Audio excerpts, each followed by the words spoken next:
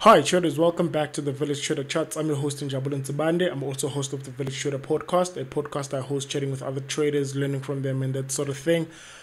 I also do a live webinar with Simon Brown every Wednesday evening, 5:30.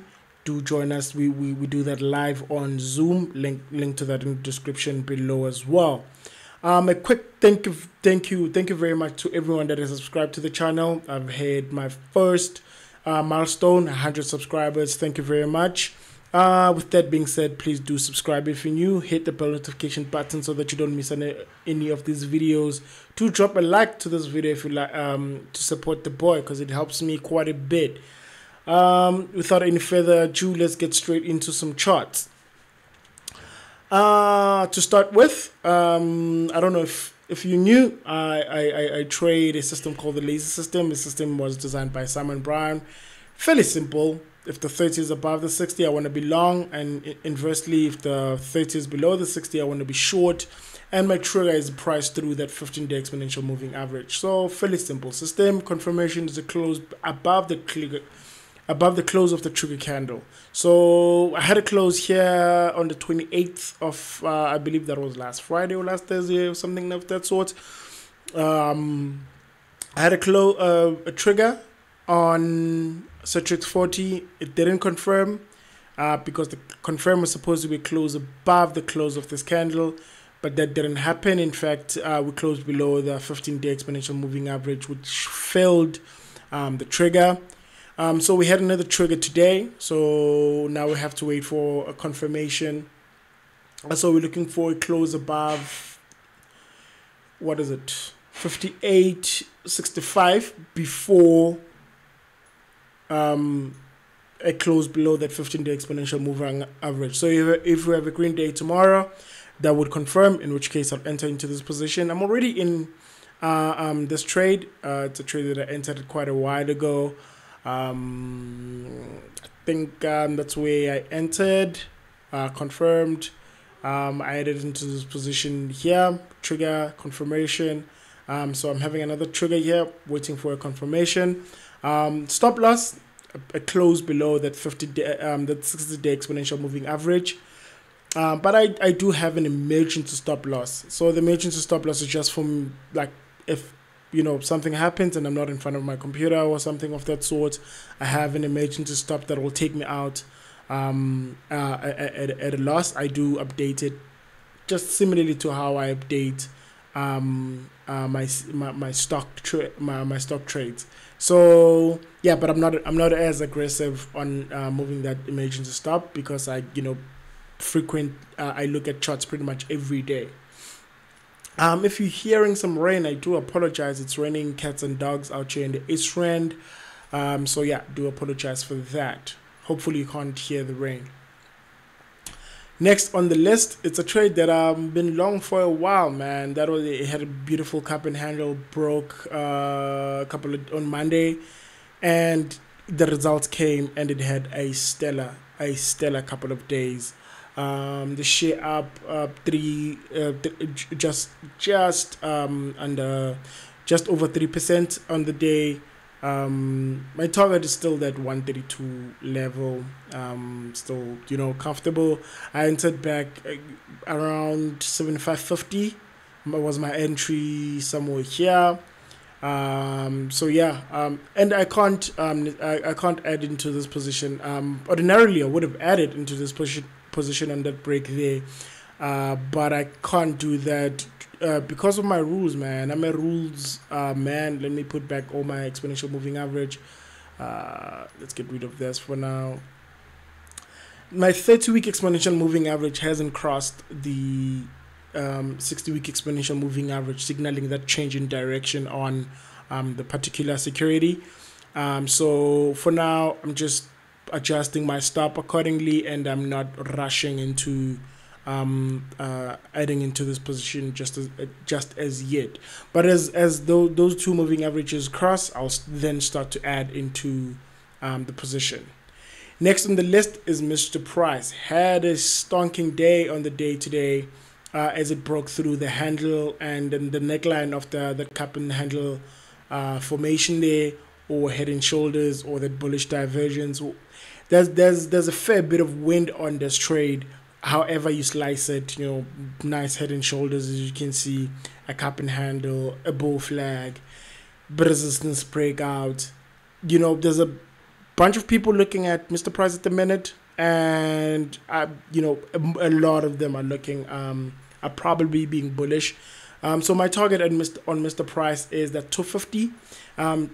Beautiful, lot of wind at the back. I actually entered just before the market closed today. Typically I enter in the morning, but today I had a little bit of time as I was preparing for today's video. So we had the breakthrough today. Target 250, stop around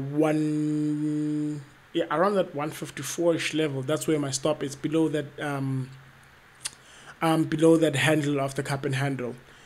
It's gonna take a while to get to 250, but I'm young and I'm patient. Next on my list is Mundi. The CFD pricing is actually closed green on today. So it did actually break, but my initial position is still underwater. So as it breaks through that position, I'll add into the position with a stop below the low of the flag around 353, around there, and my target remains that 427 level. Next is Royal Bafokeng Platinum. Royal Bafokeng found some heavy resistance around that 76 rand level. There was some huge sellers there, but we finally broke through that level today. Looks like the sellers have run out of stocks to sell. The share looking good on the day. Next is Discovery. If you remember, we did look at Discovery on the weekly chart on Monday.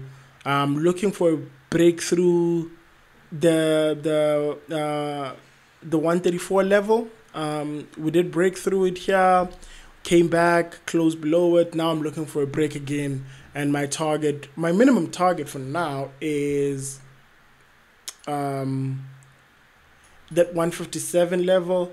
However, that 178 level is also still my target. So as we break through that 157, I'll probably add into the position if I'm in the trade. As you can see, 30 is above the 60, so we're good.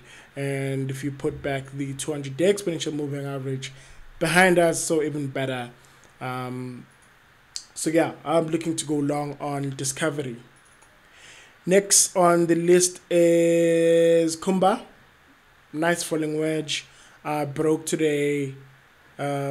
Tiny break. So I'm looking to get into this position with a stop below the low of the wedge, around that 578ish, or there's about target the high of the wedge around 680.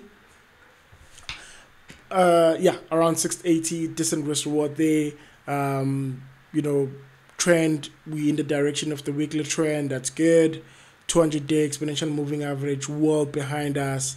Kumba looking good, up 2.25% today.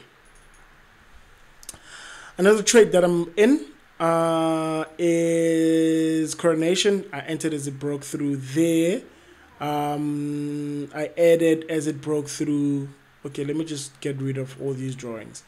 I added as it broke through that resistance there. Beautiful. It was up 4% on the day. Coronation looks good, man. And recently changed direction, and today came with a little bit of volume. About 1.235 million shares were traded today. So looking good on Coronation fund managers.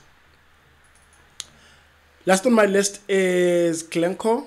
Beautiful bull flag, waiting for a breakthrough that flag there. Target height of $60 and some change.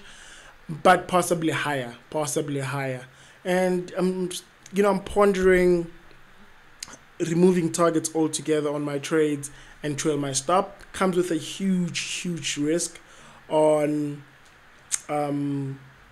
giving up a bit of the upside. But when you get it right, man, it can be very rewarding. So considering not putting target necessarily, but it's for now. I have my take profits level in place as I enter positions. Risk reward I like 2 to 1. More is better, but 2 to 1 is a minimum. And when I'm right and I get a second signal, I would add into the position, increasing that reward side of things without necessarily increasing the risk. So that's it for today's video. Do get down on the comment section down below. Let me know some of the thoughts that you have on the charts that we looked at today, some of the charts that you are looking at today, and also, man, some of the charts that you wish for me to look at. Check you tomorrow on Village Shooter Thoughts. Check you next time. Cheers.